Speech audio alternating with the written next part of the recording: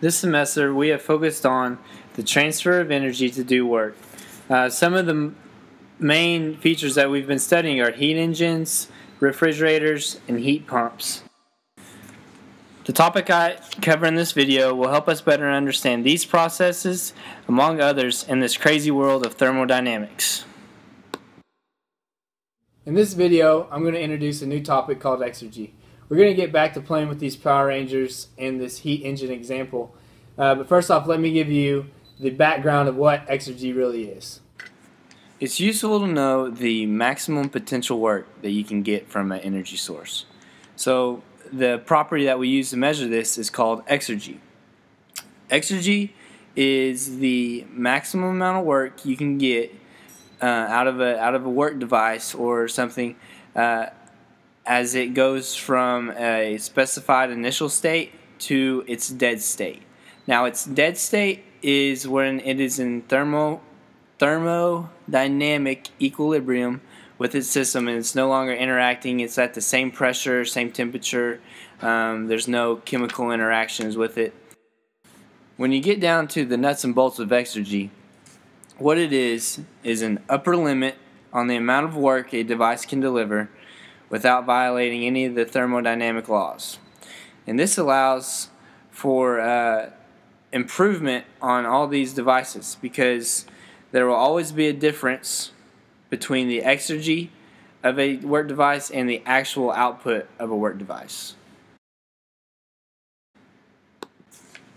We need to know a few different things other than Exergy to make it a useful tool for us. Two valuable tools that come from Exergy is reversible work and irreversibilities. Irreversibilities are the measure of Exergy destruction.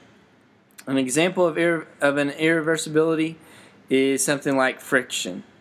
We know that reversible work is the maximum work that can be produced between two states. If we know the actual work output of our device and the reversible work output, then we can find the irreversibility of the process.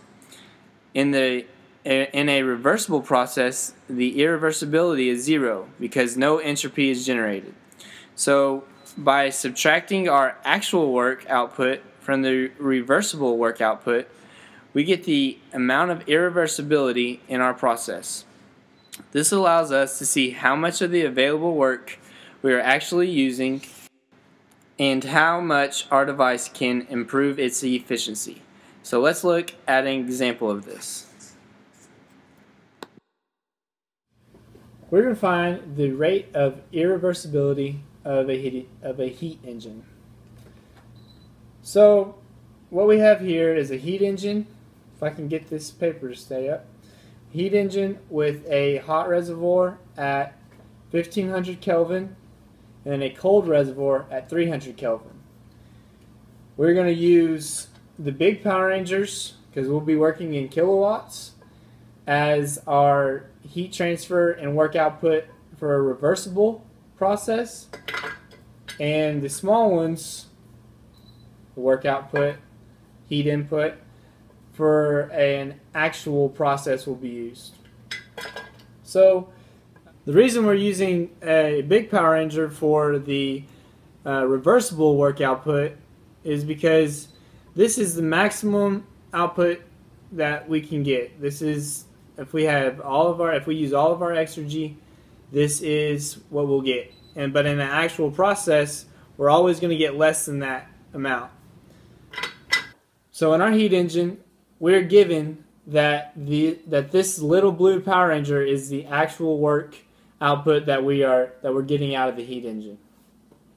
What we're trying to calculate is the rate of irreversibility. So the first thing we need to calculate is the maximum theoretical efficiency, which is what we can do with these two temperatures. Once we find that, we know the rate of heat being transferred into our heat engine. We can multiply our rate of heat transfer into the system by the maximum theoretical efficiency, and it will give us our work output for a reversible process, which in this case would be the big blue Power Ranger, because this is the maximum work output we could get. So once we have our maximum work output that we could theoretically get in our actual work output, all we have to do is subtract the big blue Power Ranger from the little blue Power Ranger, and it'll give us our irreversibility, which is our destruction of Exergy.